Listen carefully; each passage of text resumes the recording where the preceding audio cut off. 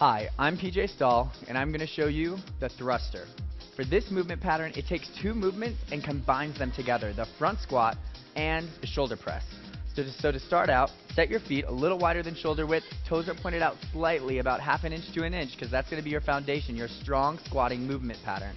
You're going to sit through your hips and stand up nice and tall. We're reaching up and putting our thumbs up on our shoulders and our elbows up here to simulate the front squat, so to simulate that racked movement pattern. It seems silly sometimes to do body weight exercises, but this is your chance as the instructor to watch the mobility and the movement patterns of your clients, so you can really do an assessment of body weight when there's no chance of injury. Then you can progress your clients into weight.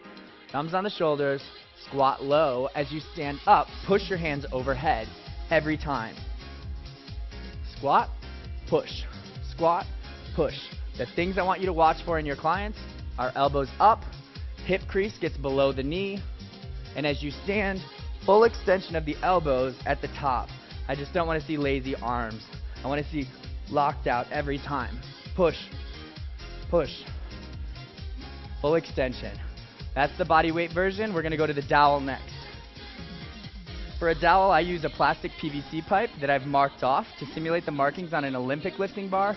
You can always use a broomstick or a wooden dowel, whatever you use, just make sure it's unweighted. We're going to go through the same movement pattern.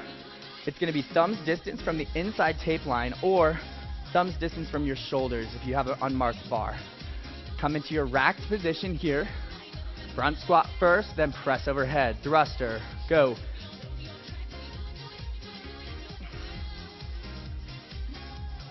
I want to see explosive hips every time you come out of the bottom.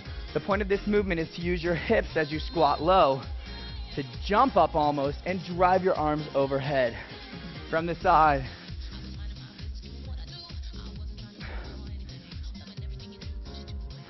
Every time. Full front squat, full extension, locked out.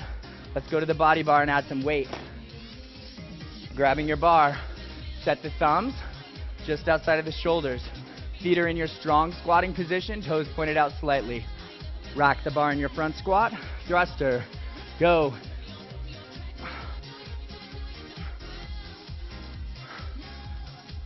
Big push every time. Sit low through the hips, power as you push up and extend overhead. This is a full body movement pattern that's going to work all of your clients' legs, arms. If you pick up the pace, they're going to get cardio in there as well. This is a great movement to incorporate into your class. I'll see you again next time.